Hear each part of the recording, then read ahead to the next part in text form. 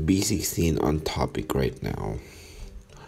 Short turn needs a little bit of smoothing out, just a little bit, as well as the long turn or the. We use an 80 grit and a 120 grit cartridge roll in case anyone wonders.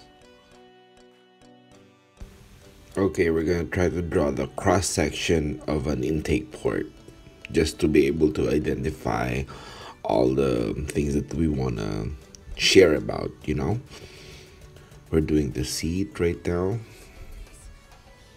It has to be on both sides, of course.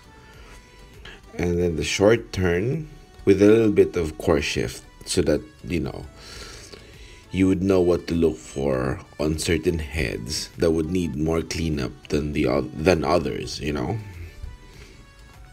Okay, so that's the short turn. Now we're gonna do the long turn, or the opposite side, with a bit of core shift. There. And that's the cross section of an intake port. Or at least I'm trying to show it like that, And so what you can do with a cartridge roll is do a slight cleanup by doing this, but by doing stuff like this to clean it up, to remove to lessen the core shift.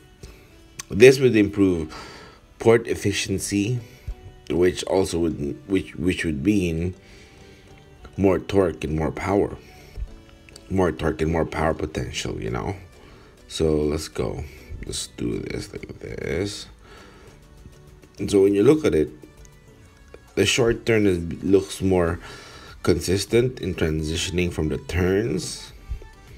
This would promote better, improved port efficiency, Now we can do the long turn. This core shift is always going to be so tempting to just swipe it off with a carbide, so it looks good, so everything is shiny. But by doing so, we'll try to show you this one. We'll try to smooth it out so that it's visually appealing.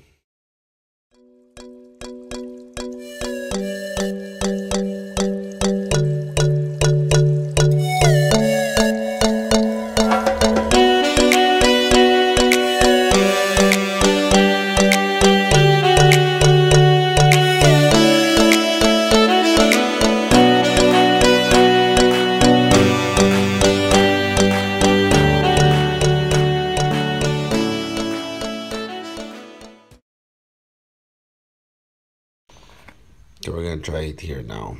We're going to try to smooth it out. So imagine if we swipe this, or imagine if we grind this off, just to make it all look smooth. And so, visually it'll look like it's like, oh wow, it's ported. Oh wow, it's a ported head, But notice now, the cross section has been significantly larger. That would mean you lose a lot of airspeed. In turn, that's lost torque. After achieving what we previously discussed, notice the bowl, the short side, and even the sides of the port. It's very consistent as far as transitioning towards the bend. We have slightly widened the short turn as it has the most airspeed to sort of equalize the delta of airspeed between the short turn and the long turn radius.